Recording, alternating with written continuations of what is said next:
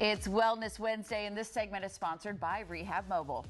In honor of Breast Cancer Awareness Month, we want to talk about how belly fat relates to the disease, because obesity is a risk factor for breast cancer. So here today to help us battle against it is Dr. Toby Oki of Rehab Mobile and his patient Keely Rich, who is currently undergoing breast cancer treatment. Dr. Toby, Keely, good to have you here. Thank you for having us. Keely, we're so glad you are here with us this morning. I know you are in the midst of everything. Yeah. What happened? What's your story with breast cancer? All I can tell you is I was diagnosed in April. Wow. And I found out on a computer by myself, and it said that I had metastatic carcinoma of the left breast.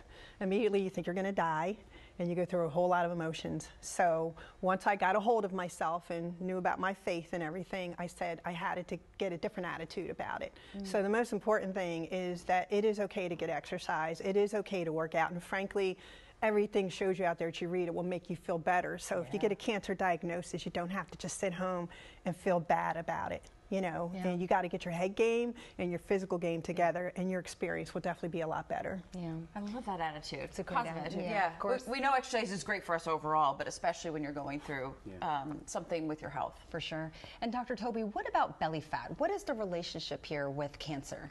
Well, belly fat is an important risk factor because it's related to obesity, and there are a lot of conditions that are also indications that when you have obesity and belly fat, that can be a problem as it relates to other diseases like cancer and diabetes, things like that. So we want to actually target one of the risk factors that we can actually control. With breast cancer, there are a lot of uncontrollable risk factors like your age, gender is one, and so many other factors like mutations of genes, but we want to be able to target what we have our control of, right? So that's kind of the thing we want to be able to do. We're obviously not saying belly fat causes breast cancer, but it definitely increases your risk. It increases your risk significantly.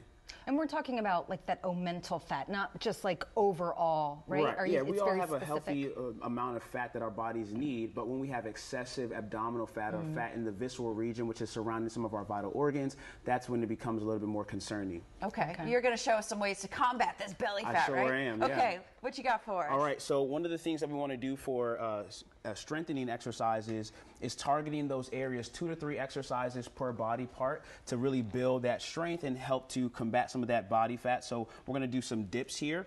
So no equipment needed. You can just be right at home on a chair, and we're targeting the triceps muscle here. And again, we want to be able to do about 10 to 15 depending on our capacity and our ability, but this is a great way to start building strength.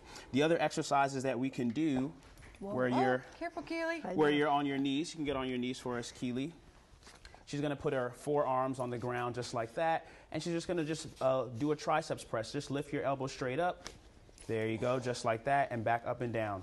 And so the way that this becomes a little bit harder is she moves her legs back or moves them forward closer to her elbows. That's kind of what's going to make it more challenging, but we're also targeting the core here. You can stop that one. Thank you. And then one of the other exercises, I know she's like, come on. This is tough. Come on, Keely, you got this. You're going to sit on your bottom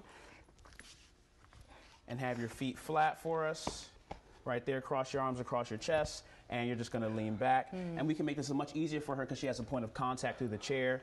Okay. Great way to target the abdominal region, build that strength, address that back pain and some of the aches and pains that can be associated with just, having excessive abdominal weight, things like that. And Keely's showing us how to remember to breathe. You gotta breathe. You You're doing breathe. good, Keely. There you go. Dr. Toby, these looks like you can do these anywhere. Yeah, you can do these anywhere at home, no equipment needed, and they're very effective when you have the right prescription in terms of the number of exercises that you're doing and what's appropriate for your body. Well, you're watching us right now. You can get down there on the floor, get your exercises. What other advice do you have for fighters and thrivers to stay healthy and keep moving forward?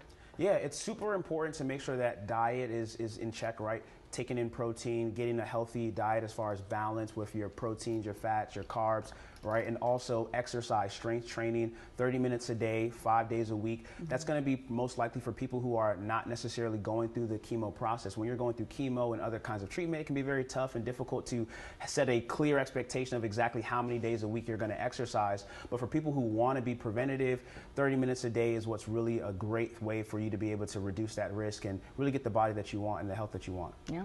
I understand you have a Better Body Challenge coming up. Tell us about that. Yeah, so the Better Body Challenge is a way that we're helping the people to really take control of the entire life by addressing one area of their life, which is your health, right? A lot of times we feel like our health is on the back burner, or like, hey, I'll get to it later, I'm super busy, I have other priorities. But one of the things that I found working with the patients that I work with is when you have a health crisis, it interrupts every area of your life. And so we're encouraging people through this Better Body Challenge to prioritize their health so they can prioritize and maximize every other area of their life. Amazing. We want everybody to know Keely is in the midst of treatment, and she is here doing it, so no excuses. Thank you both. Thank you we so wish much. you the best of luck. To learn more about the 5-day Better Body Challenge, go to rehabmobile.com and you'll get access to their free training on 7 mistakes that keep people overweight and overwhelmed.